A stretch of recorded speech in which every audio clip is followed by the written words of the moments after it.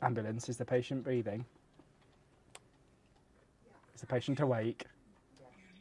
Okay, tell me exactly what happened. So I'm Tony Warsop and I've been an EMD at EMAS for just approaching 6 months. Yeah, I do enjoy it.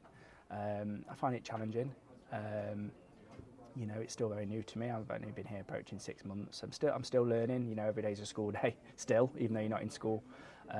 But I'm enjoying it, and that chance to sort of be that person on the end of the phone when someone's in dire straits and having the worst moment of their life, and to be that first person that can calm them and reassure them and give them that help. It's quite a privilege and quite a special feeling.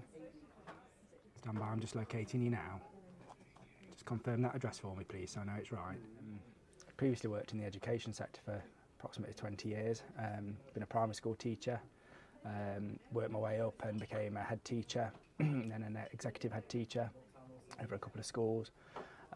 Then was successful in that and went into school improvement and quality assurance for a multi-academy trust.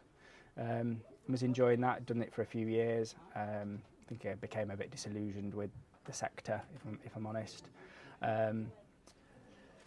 And just the way things worked, and it always sort of, I guess I felt a bit trapped and thought, well, I've got a good job which I enjoy and I'm successful at, but I'm not really enjoying anymore. But I've got this mortgage to pay and the bills to pay, and I earn a good salary, so began to feel a bit trapped. And then all of a sudden one day I just thought, you know what, there's more to life. You can sell your house, follow a dream. It's time to follow a dream now. If you don't do it now, I was 40. If you don't do it now, you never will do it. So I did. I just thought, I'm leaving that and I'm going to pursue this dream. And my dream was always to be a paramedic.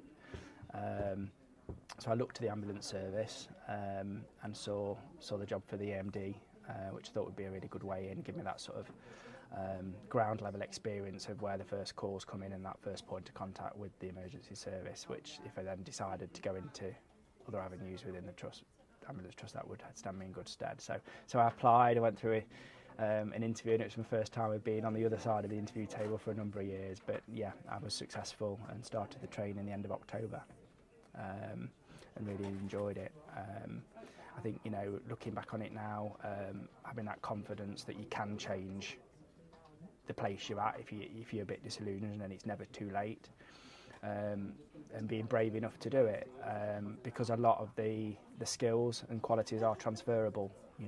Yes, education's got nothing to do with the health sector, but a lot of the skills of people